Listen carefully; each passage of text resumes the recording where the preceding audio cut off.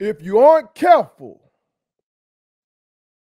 the newspapers will have you hating the people who are being oppressed and loving the people who are doing the oppressing. That's a quote from one of my heroes, the great, the legendary brother Malcolm X.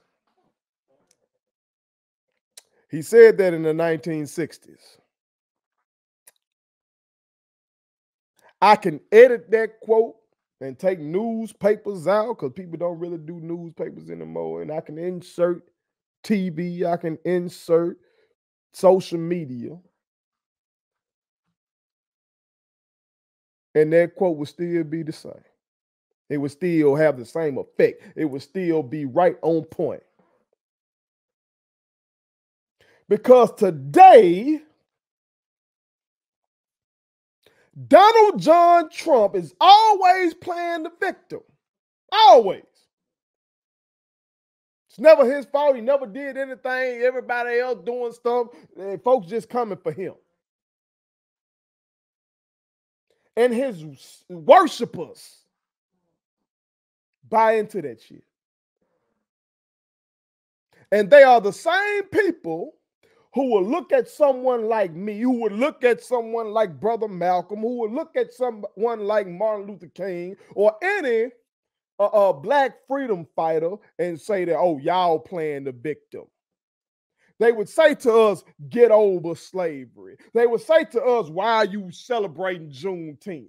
They would say that Juneteenth is made up.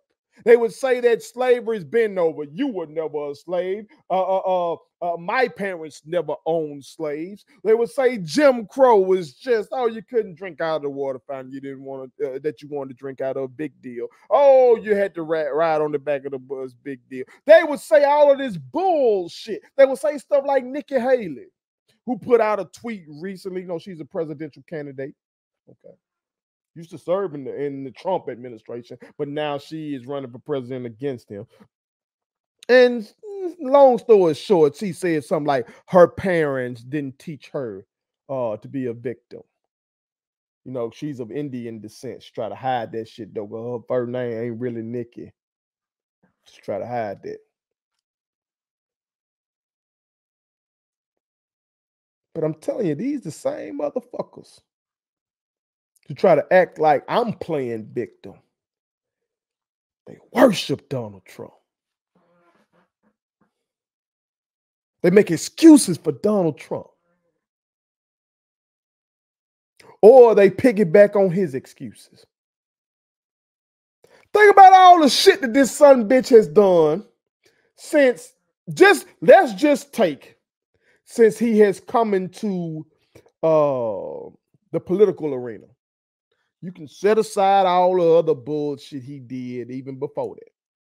Let's just look at what he's done since he's come to the political arena. Okay.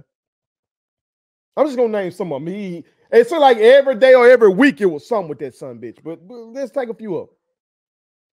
The whole grab him by the pussy controversy. We got caught on tape, not just like on the Nixon tapes where you had audio. We had audio and visual to see that motherfucker. You say you can grab a woman by the pussy.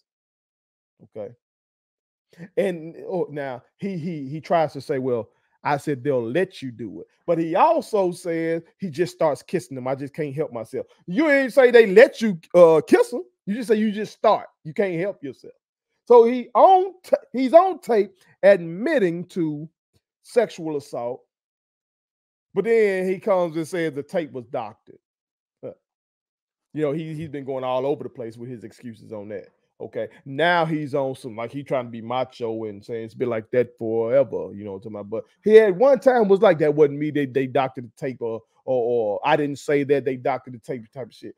Bullshit. He lost the popular vote to Hillary Clinton. Now we know he still became president because this supposedly the greatest country on earth got the dumbest system of electing the person who holds the highest office with that electoral college. That shit must be eliminated. Okay. Because yes, he won the electoral college, but he lost the popular vote to Clinton. And what did he say? He claimed that he won the popular vote if you take out the votes of quote unquote illegals. That was bullshit. The whole Russia investigation, where it just seemed like there was some funny business between him and them Russians. We slick in another Cold War with Russia. Okay, going all the way back to Obama's administration when the motherfuckers invaded Crimea. Like all this shit going on with Ukraine. This ain't just started under Trump or Biden. Okay, that shit go all the way back to Obama. So then when Trump come into office, and you thinking, hell, they had meddled in our election, in the 2016 election. That shit came out around the same time that the Grab 'em by the pussy tape came out. Okay. So this motherfucker, you like, okay, we supposed to have some smoke with Vladimir Putin. That man ain't had none but flattering words said it some bitch. Inviting the Russians into the goddamn Oval Office and all this other shit. Doing a lot of highly questionable shit. He said that was a hoax. The whole investigation was a hoax. Okay. All right, Donald. Stormy Daniels. There's a picture out there with him and the porn star. We know these the type of women he likes. He's from that world, from the entertainment world, from a real estate world, okay? Casino building world. He one of them one. He's on his third wife for a reason. He know he fucked that woman. And he know he set up the payment to keep that woman quiet. All that blame went on his lawyer, though. He did it. Michael Cohen, something like that.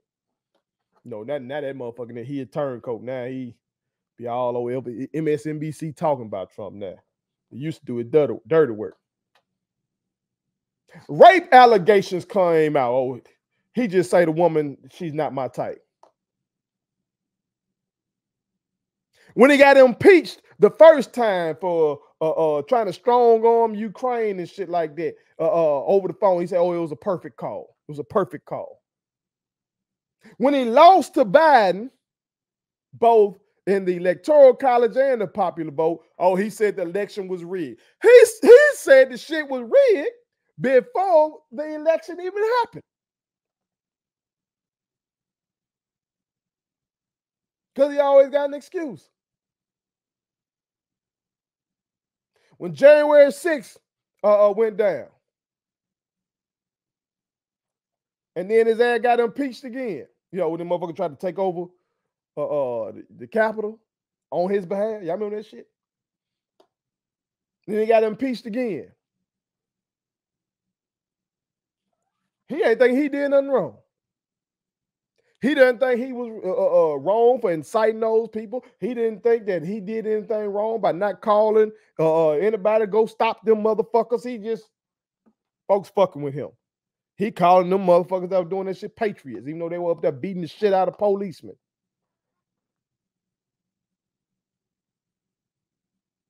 When Congressman Benny Thompson of Mississippi, shout out to that king, led the January 6th investigation, the January 6th committee, Donald Trump called that shit a witch hunt. He didn't call this indictment that he got in New York a witch hunt. He didn't call now this federal indictment a witch hunt. And I've read the indictment. That shit in black and white. Go read the indictment. Okay, it's on like 49 pages, something like that. It ain't long. Go read that motherfucker. It's online. These folks spell out crystal clear what this son bitch did. And he be on tape admitting to this shit in his interviews because he can't help himself. He's an idiot. But let him tell it is never him. It's always somebody else. Because he plays the victim. He plays the victim.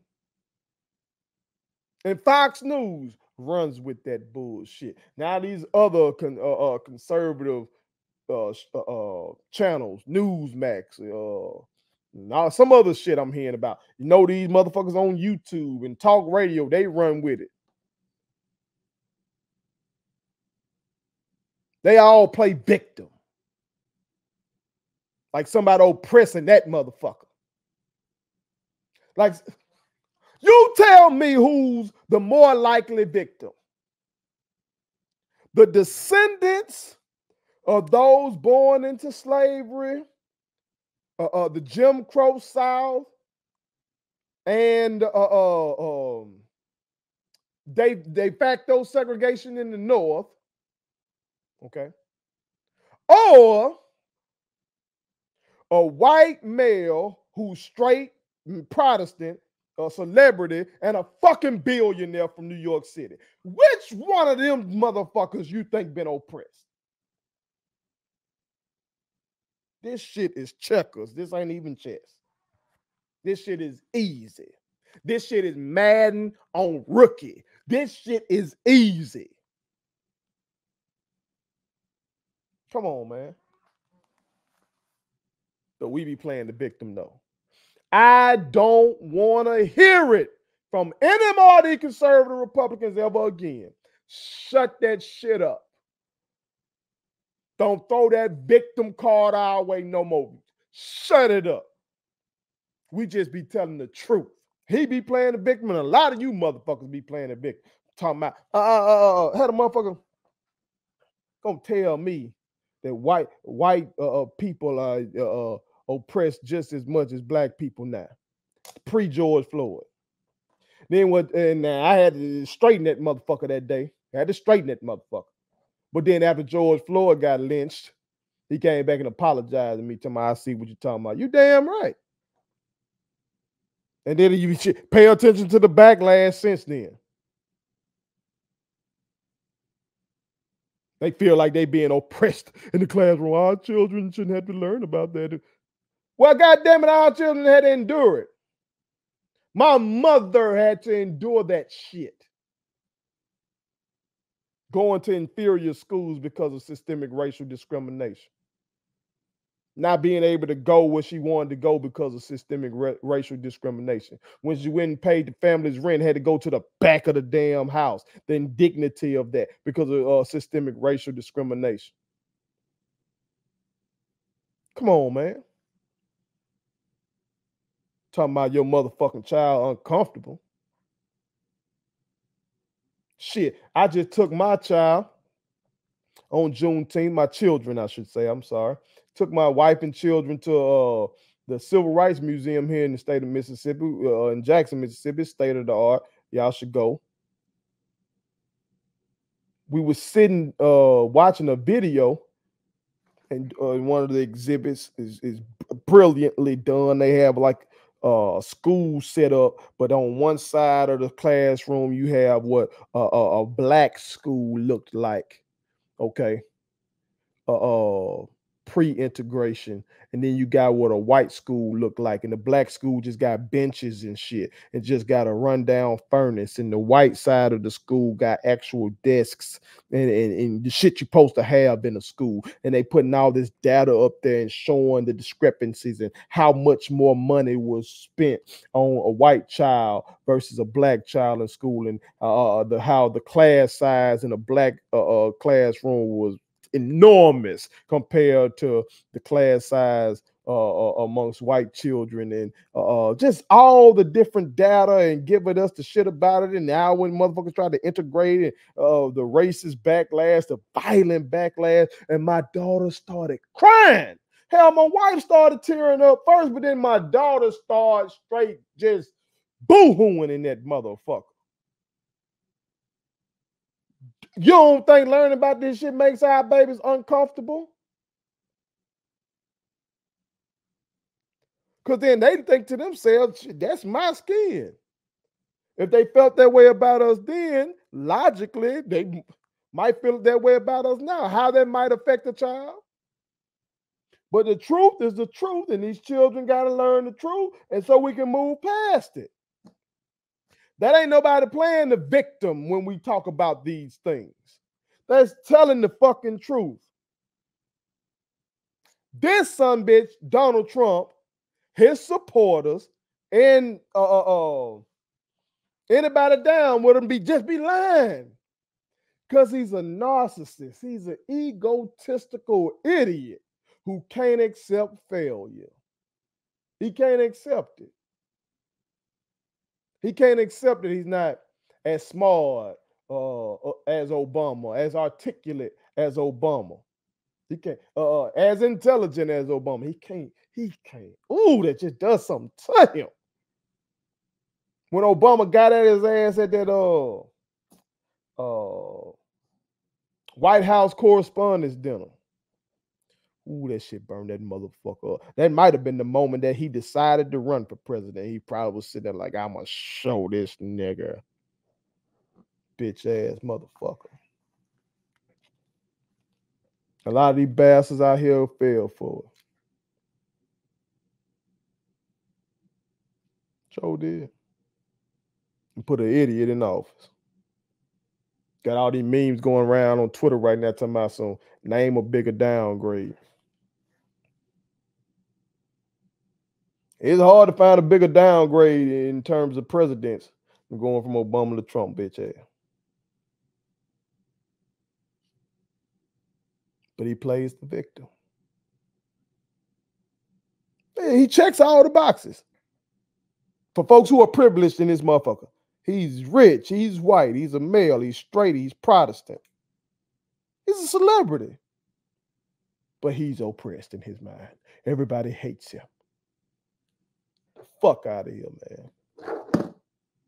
So I don't want to hear that shit from conservatives no more. Don't say black folk be playing a victim. That's y'all and your boy.